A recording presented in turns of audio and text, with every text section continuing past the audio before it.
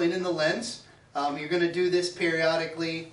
If you engrave wood or anything that's harsh that releases a lot of particles, you're probably going to have to clean your lens almost daily. What we offer is a lens cleaning solution. So if you need more lens cleaning solution or you don't have this, you can call here. We also have these nifty little Q-tips that come with a kit for cleaning the lens. If you have inconsistent engraving or you're getting kind of burn marks in different areas, this is really what you want to try first. So again, if you do wood or any high substance like that, you're going to want to clean your lens every day to ensure quality. If you don't, then you'll probably want to clean it every couple weeks at the most. And then again, if you're having issues, you'll want to clean it. So what we have is, we have our lens. You can go ahead and zoom in.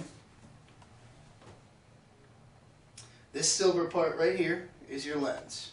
It's right beside the auto Z post that we were just talking about.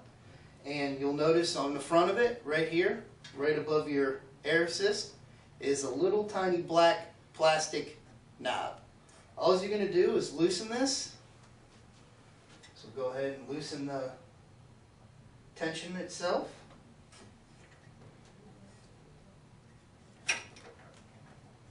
And the lens will come out.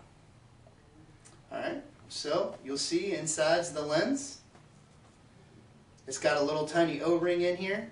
If you find yourself, you can't get it clean around the edges, you can take this O-ring out and the lens will come out. But the most important thing to remember is to put it back in the same way that you took it out, because the lens is actually designed to go in here a very specific way.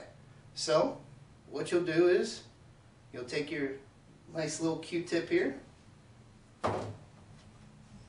You would go ahead and put your cleaning solution on here.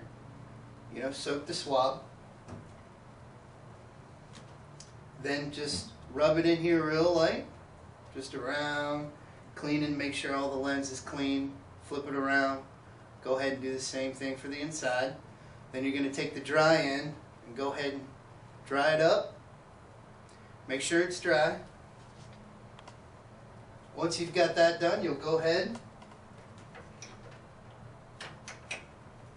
you'll push it back up in here. Once it's up in there, go ahead and tighten the knob down again. And consequently, you might as well, when you're cleaning that lens, see, about 95% of the time, it's going to be the lens that's actually dirty.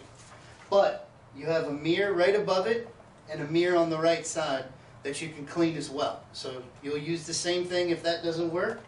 Clean the lens, clean the mirror above the lens, which is this little tiny black part right here, right above your lens. Clean the mirror, and you can clean the other mirror as well.